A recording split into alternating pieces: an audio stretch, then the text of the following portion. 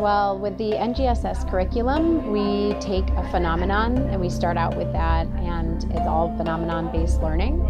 So students are introduced to a phenomenon that it can explain a global event, or can range from a variety of different things. As well, that perhaps they were connected together at one time, and then when they split apart,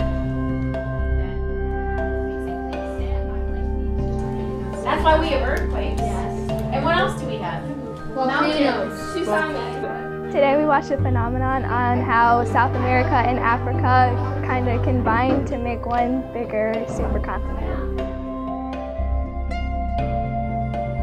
There's like a Pangea time to today, so the plate tectonics and they move and whatnot. And what we wrote, there was like land bridge, and then that's how like maybe they were connected before. I'm not too sure, because just ideas, hypothesis of ours.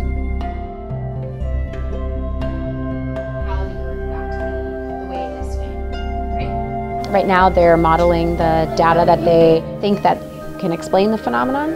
That's one of the key components of the NGSS curriculum, is modeling, and it's all phenomenon based.